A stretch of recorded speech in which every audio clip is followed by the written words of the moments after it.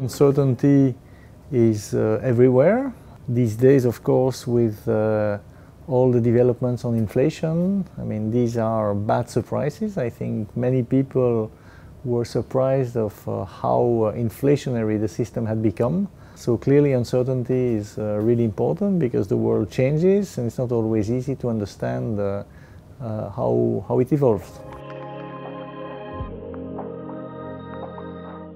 There was a fine balance between explaining that measures recommended would work and at the same time letting decision makers understand that the situation was evolving and that there were things we knew but also things we didn't know. Nobody likes the fact that things may be uncertain, and that, but I think it's important to go against the tendency to reassure too much the population.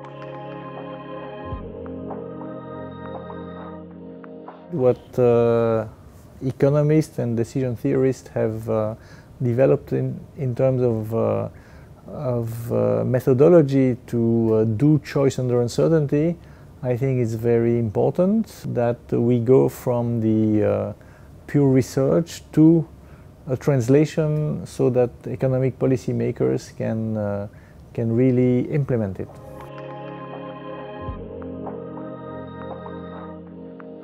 It is very useful to bring together a critical mass of researchers that can work on this and cross-fertilize, and also ask them as task to disseminate these insights.